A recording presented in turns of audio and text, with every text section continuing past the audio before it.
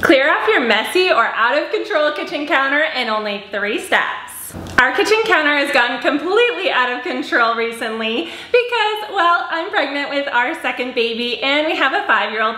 So chores have gotten put a little bit on the back burner right now because sometimes you just gotta nap. You know if you've been pregnant before.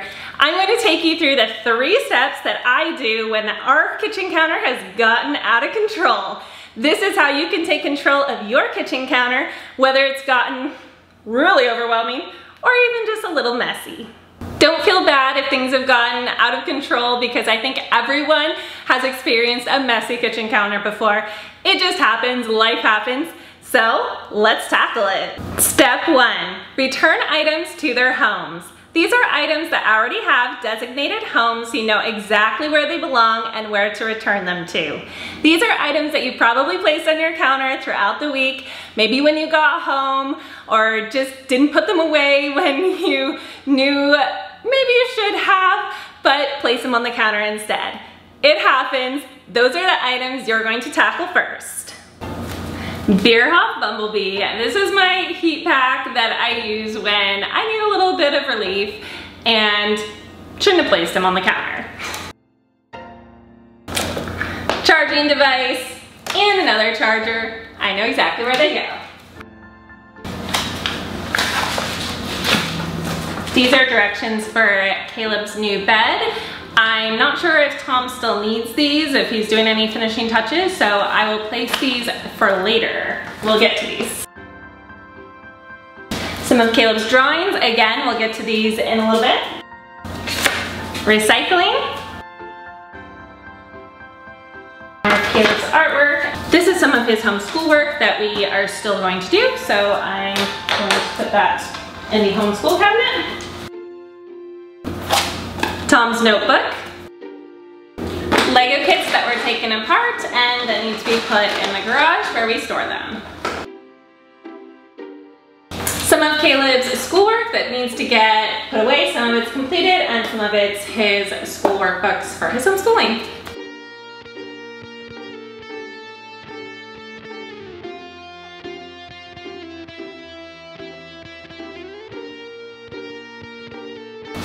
More homeschool work.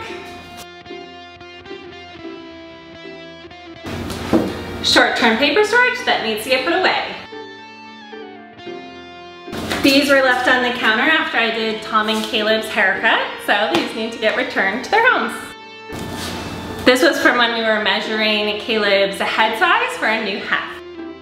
Okay.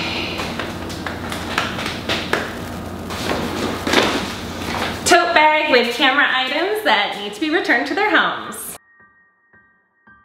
Some of Caleb's magazines that need to be put in the bathroom. That completes the first step, and look at how much of a difference just returning items to their homes makes. So much of the clutter on our kitchen counters ends up being items that already have a home. We just didn't put them where they're meant to be right away and place them on the kitchen counter instead.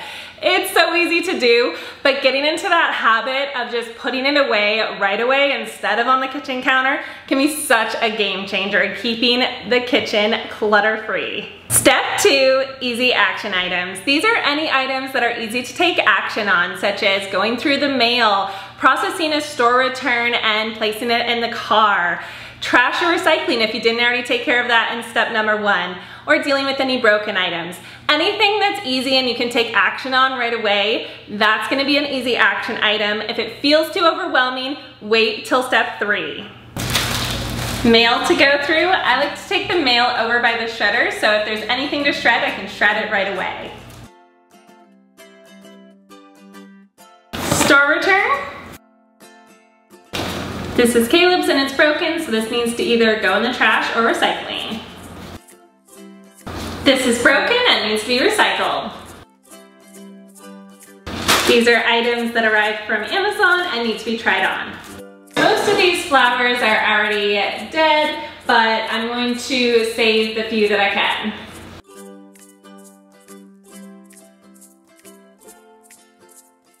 That completes step number 2, and as you can see, a big difference as well. So there's still quite a few items left, so we're gonna be moving on to step number 3. Step 3, harder action items. These are gonna be any items that feel a little bit harder to take action on. Maybe they feel a little bit overwhelming, but I'm hoping it's gonna feel a little less overwhelming because you're gonna have fewer items on your counter than what you started with. So even though they are the harder items that are left, there's a lot less to deal with, hopefully, and so it should hopefully feel a little bit more manageable at this point. These are gonna be items such as newer items that don't have a home, or even just items that have been floating around your house for a while, but you never designated a home for. These could be items that you borrowed from family or friends that you need to return to them. You might have a lot of kids' artwork. I have a ton of kids' artwork on my counter. I do have a system for some of Caleb's artwork, but not his 3D artwork creations or any creations that are a little bit larger, larger paper size or just larger in general. So I've had to create a new system for that. So that's been a little bit overwhelming and ended up on our kitchen counter until I dealt with that. So this is the time to deal with those harder items, but remember, it's okay if it feels a little bit overwhelming. Just take it one item at a time, and before you know it, you're gonna have a clutter-free kitchen counter. These are some newer items that need to be put in their home with other nail products. Another newer item that needs to have a home. This needs to be returned to my parents.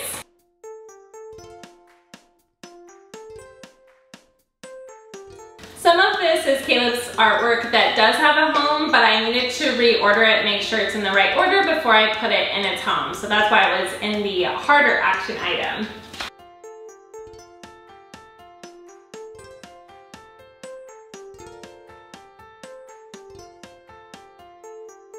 Some of these items are more just like scraps of paper. There are things that Caleb was like working on. So I just need to double check that he's finished with these before I get rid of them.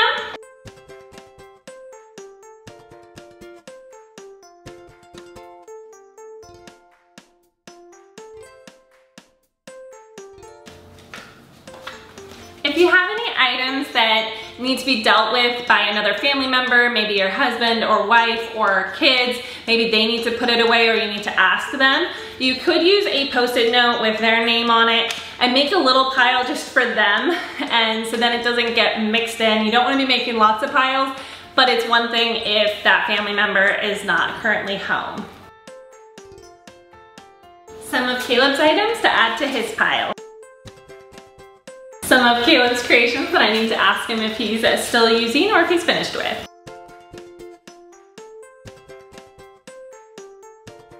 Some of the 3D creations that Caleb might want photos of, so I'll be placing those to take photos.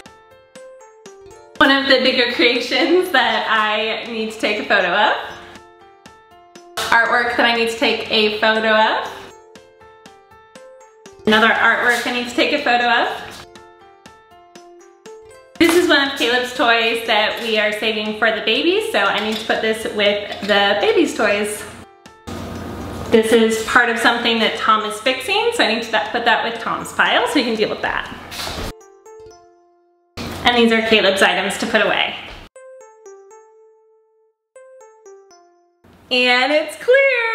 The kitchen counter is clean and clutter-free. It's such a calming feeling. I just absolutely love it when the kitchen counters are clutter-free.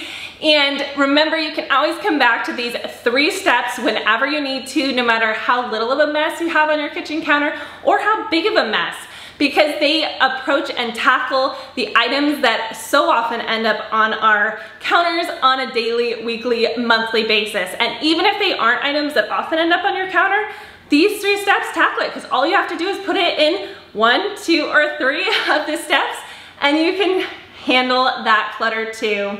I hope you enjoyed this. If you did, please subscribe to my channel and like this video. I would love to see you on my next video.